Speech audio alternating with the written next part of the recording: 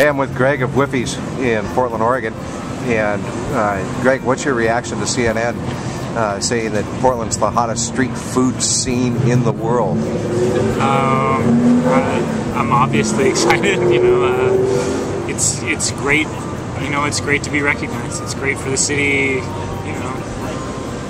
I think that part of the thing that makes.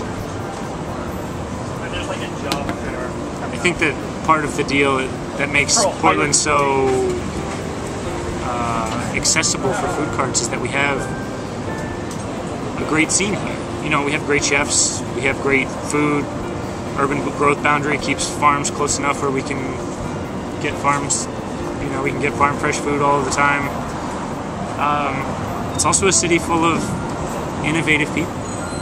We have a bunch of the startup refugees, the tech guys that came here to find a job, maybe couldn't find a job, and figured out, hey, what else can I do with the ingenuity that I have? And I think that it worked out really well for everybody.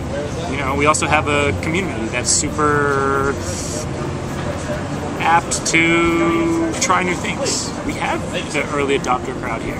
Right. You know what I mean? You look at the way that Twitter's used in other cities, and it's like, yeah, everybody's using it for their personal social circle. But in Portland, it's like the entire city is like the social circle. I mean, if you're on Twitter, then you know what's going on with almost everyone else in this city on Twitter. And, within 3 months, you're connected to almost everyone. You follow that hashtag PDX? I do. Yeah, that thing is just like non-stop. All the time, you know what I mean? All those, there are a couple of those hashtags that are popular.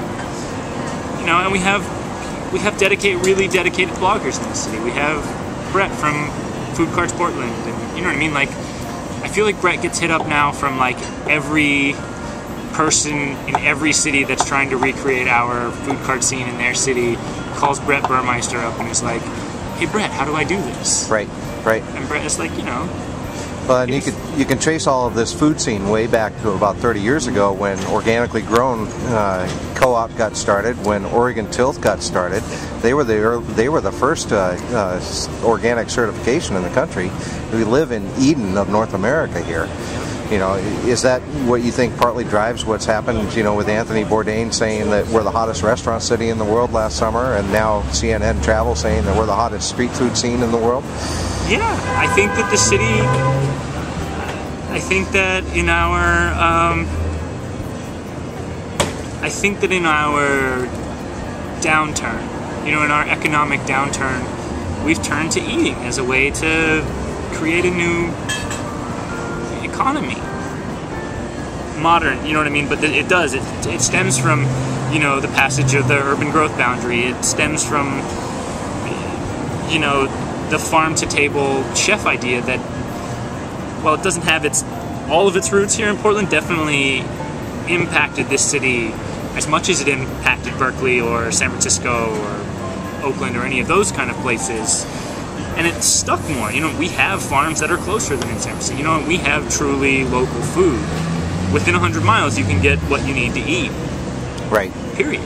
Right. And we've had chefs that have embraced that. And we had innovative chefs. We had Naomi and Michael from Gotham Tavern and Beast. And, yep. Really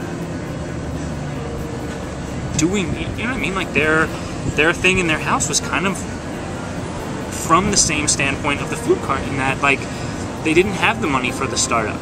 You know what I mean? They're like, look, this is what we can do right now, and it's, does it run on the outskirts of the law? Kind of. But Portland is full of pirates, mercenaries. We can get the reputation as the People's Republic of Portland for nothing.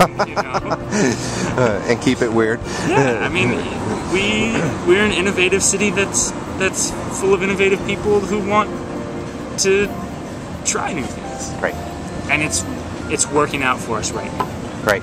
That weird thing is working out really well for us right this minute. Tell me about your thoughts on how the food scene, the street food scene in particular, may create deeper community in Portland, may create villages that aren't there in other cities. Does it bring people together? I mean, you're here every night until 3 a.m. You must, have a pretty dynamic crowd going to stay open until 3 a.m. This is the craziest social experiment in Portland. It's right here. It's right here. Yeah. I mean, if you come down here between like 10 and 3, you'll see, well, and actually if you came at 6 o'clock, you know what I mean? I tend to think of, diversity as the sort of weird people, but like, if you came at 6 o'clock, you would see the family scene.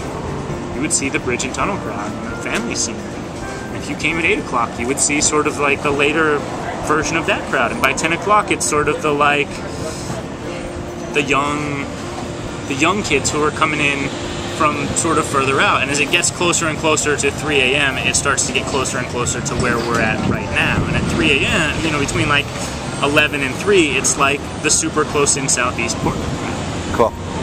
And so, I mean, this really gives you a very good sense of the, people will criticize the lack of diversity in Portland, but what diversity we do have, you'll see here. Sweet. And I think that as we get more of these sort of food cart lots that are designed to be food cart lots, this one sort of sprung up out of nothing. Right. But as we you'll start to see them take on their own character. Mississippi Marketplace has its sort of thing, whatever that thing is. But when you go up there, you get that sense of it. When you go to North Station or Alder Street and or the other one? The one on Greeley and Killingsworth. Okay. I think it's called North Station.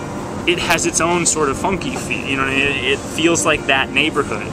When you get out here in these two new pods that are going to be out on 50th, one on Belmont and one on Division, you can already sort of get the sense that they have the feel of the neighborhood. You know what I mean? They're sort of taking on the flavor of that neighborhood. Which is cool because it gives, it helps to define Portland's identity. And I don't think define is the right word, but it helps to like expand the flavor of each of these neighborhoods. It's more organic. I feel like some of these new neighborhoods that have just sprung up, they were forced, you know what I mean? Like gentrification and the bringing, the massive influx of outsiders who had an idea of what the neighborhood should be and sort of built it around their ideal are now having it expand into a more organic neighborhood. Cool. So besides your own truck, what's your favorite? Or are you going to go on record saying I eat at a lot of these food carts on a very regular basis, and I'd be happy to list the top 10 carts I eat at all of the time. Okay, we got 40 seconds. Koi Fusion, Savor Soup House, Flavor Spot, Grilled Cheese Grill, Potato Champion, Garden State, Oregon Ice Worker. The ones I can think of off the top of my head that I eat at least twice a month at each of those places. Awesome. Hey, thanks so much. You're welcome, Jeff. All right, see you.